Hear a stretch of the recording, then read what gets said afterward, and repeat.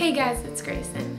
Sorry that I'm a little hoarse. I think I'm getting sick, which is not good at all, but anyway. First, I want to show you guys how to properly calculate what size wrist you have for the bracelets that I'm going to soon put up for sale, which I'm excited about. Here's how you properly calculate your wrist size.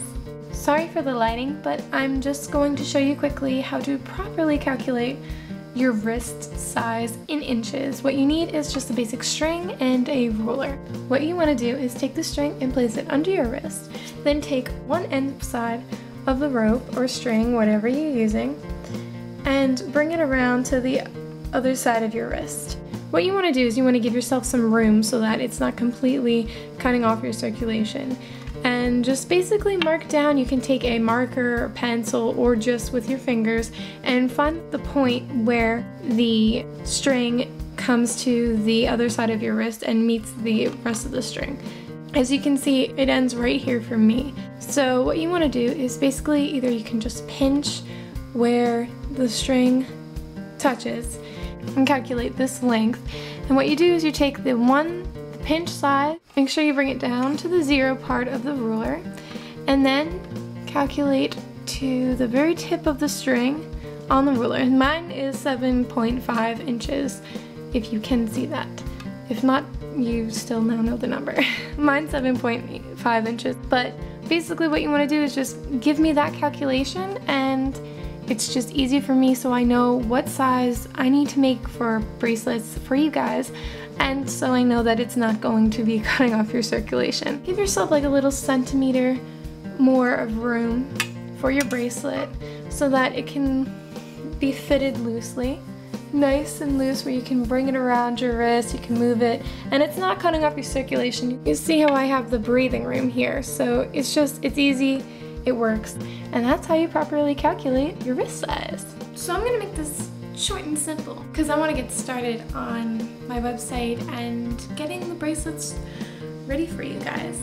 Okay, I have a really somewhat simple question for you guys. I'm thinking about getting an online degree. Now, some people may have heard of it, some people may have not. Basically, it's taking classes online instead of going to a campus. Now, if you have received an online degree, I want to ask you a question. Is it worth the time and money?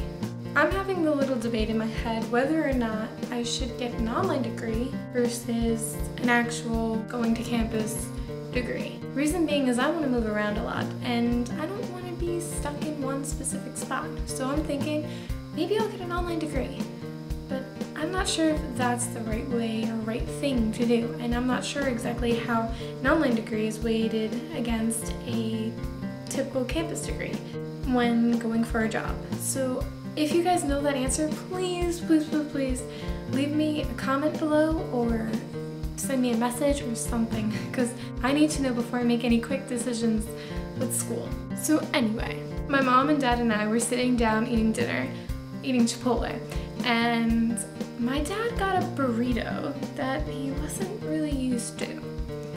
And there were black beans in there. I don't know if anyone knows Chipotle food, but the black beans are pretty dang spicy, at least to me and my dad.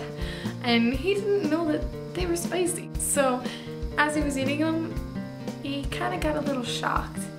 So I'm gonna show you guys that clip in a second, but what me and my mom found funny was he kept saying things like, whoa, and all this stuff like the double rainbow video, and I just thought it was really funny. Me and my mom were both cracking up hysterically with how my dad was reacting, and he was like, whoa, that's a hot burrito, and I was like, oh my god, you're so funny, Dad, and he didn't get it, but I want to share that with you guys, so here you go. Oh god, whoa.